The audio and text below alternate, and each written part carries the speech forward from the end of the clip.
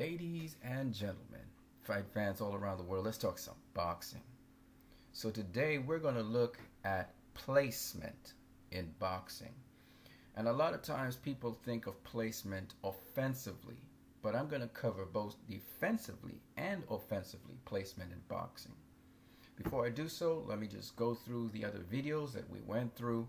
We looked at positioning and stance in boxing. We looked at pivoting and movement in boxing. We looked at timing in boxing. And now we're going to look at placement.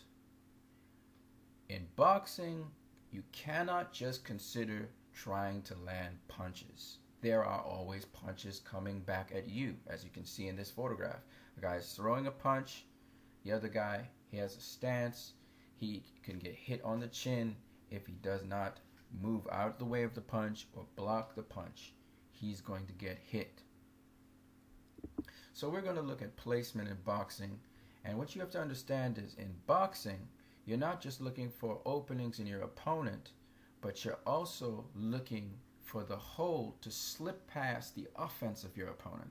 You must be defensively responsible. In other words, I am looking to place myself in a position where my opponent can't hit me, but I can hit them.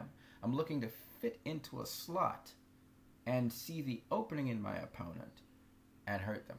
So right now you're watching at Juan Manuel Marquez, how he knocked out Manny Pacquiao. But see, everybody sees his right hand hitting Manny Pacquiao.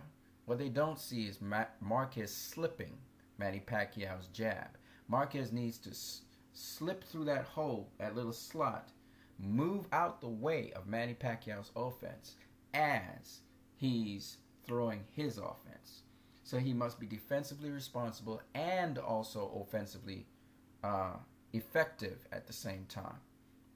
Now let's look at placement in a little bit more detail. Placement has a lot to do with angles. It's important that you are accurate, but you're also precise. Now let me make a discrepancy or discriminate between accuracy and precision. Someone can be precise but not accurate. That is, a precise person is someone who can repeat something over and over again and literally place, if it's punching, place that punch basically the same place on that person's body over and over again. But that doesn't mean they're accurate. They may be throwing a punch and it repeatedly hits the person's elbows, for instance, if it's a spleen shot or liver shot. So they're precise, but they're not accurate. Now, an accurate person can place that spleen or liver shot exactly on the spleen and liver such that it hurts their opponent every time. That person may be accurate, but they may not be able to do it over and over again and get the same accuracy, which means they're not precise. So in placement, you need to be precise and accurate, and that only comes from immense amounts of repetition. And what makes a great boxer and a talented boxer a legend is their repetition. You'll see Manny Pacquiao sparring over and over, doing a number of different combinations through repetition. Now we want to go into the more important details, the meat here. Now if you watch Juan Manuel Marquez, look what he does. He slips the punch and then he comes with his lead jab. He also throws a feint, I do believe. Here it is. That's the feint right there. All right, Pacquiao does catch him a little bit on the chin with his straight left, but he's outside of range. It's important to understand, to see that opening, he had to move out the way of Pacquiao's attack, which creates the opening because Pacquiao just opened up by attacking Marquez and counter him through that slot. It's kind of like you're going to go into a tunnel, but the tunnel splits along the middle. And you want to just time it just perfectly so that you move out the way of any barricades to the opening of that tunnel. You want to fit into that slot. And at the same time, you maybe want to not only fit in there, but you want to reach something in that tunnel. It's kind of like that in boxing. So he's fitting into the space. There's a gap defensively and offensively in Manny Pacquiao's offense and defense. As he throws the offense, Marquez is trying to fit himself outside of that offensive maneuver. At the same time, get inside to land his offense himself. So he has to be defensively responsible as Pacquiao is doing that. Now, the only way this happens is because of angles. And in boxing, it's a three-dimensional thing. It's a three-dimensional sport. It's in space. So when we talk about angles, we need to look at the angle of Marquez's footwork to Pacquiao's footwork. That is, Marquez is probably getting his lead foot outside of Pacquiao's lead foot. And the other thing you have to pay attention to is the angles in space. Now, in this case, Marquez responds to Pacquiao in the horizontal. Okay? Both are in the same horizontal plane. If Marquez was to switch levels, that is to get lower than Pacquiao or get higher than Pacquiao, then we would have to look at the angle Marquez is throwing his punch, whether it's upward or downward. In this case, he's throwing it in the horizontal, so it doesn't make a difference. Both are trading on the same plane. All right, so angles make a big difference in a fight. Here again, we're looking at Chris Arreola versus, I do believe, I forgot, Seth Mitchell, I think this guy is. And in this fight, you're going to see Chris Arreola. He's a little bit defensively responsible. Look at it. Look at him. It's not the greatest defensive responsibility. He has a high guard. He's watching. Throws the jab, overhand right. Here comes Seth Mitchell with a beautiful body shot. And Chris Arreola lands a straight overhand right 3 times, 4 times, 5 times. And Seth Mitchell staggers out the way. That's all she wrote. Now, it's an overhand right. Why didn't he try to hit Seth Mitchell with a straight right? Because the overhand right, as you can see here, he catches him with a left hook, and then the overhand right, that staggers Seth Mitchell, another overhand right, another overhand right. You have to understand, he was able to do that, which is a basic punch, but nonetheless, he was able to do that because Chris Arreola threw a jab. And that opened up Seth Mitchell for the overhand right.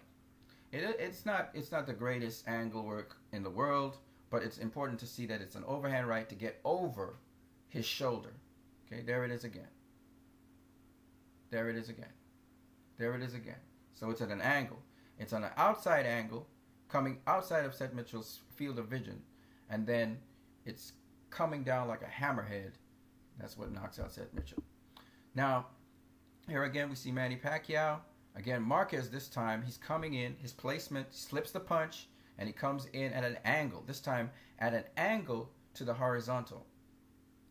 He's coming in at an angle to the horizontal. He slips the punch at another angle, and he rocks the other way and lands an overhand right and a left punch to the liver. Here it is again. Up, down, up. Okay, so he's actually at probably 30 to 45 degrees to the horizontal when he throws those punches. He slips one way, so he slips about 15 degrees in one direction, and he slips back the other direction like a boat. So he slips there, and then he goes boom, boom, and he comes on the inside. Okay? Again, this is something that has been practiced over and over again to get precision and accuracy. Here we see Mikey Garcia. This is a pull counter. All right, the Puerto Rican guy throws the jab.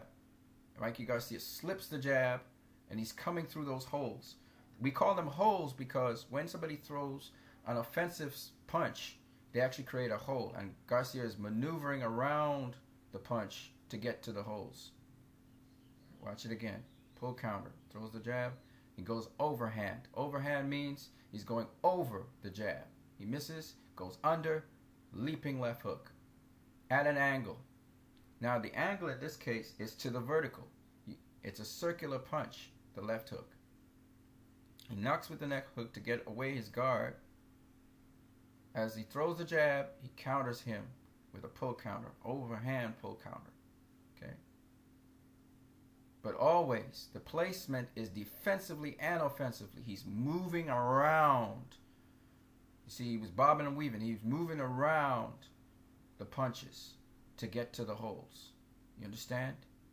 So placement is not just about offense. It's also about placing your head and your body defensively outside of the line of fire to get to the punches that you want to get to. And that takes a lot of training and practice. Okay? So I hope this was educational to you guys in terms of placement. I'm very superficially covering it. There's a lot to angles in boxing, a lot about angles in boxing. There's a lot of things you need to know. But for now, I hope that this provided some education. You remember, it's not just about placement of punches. You can know all the placement of punches, but you don't have the head movement and the body movement to maneuver away from your opponent or block your opponent's punches. It doesn't really matter. Placement is both a defensive thing and an offensive thing at the same time.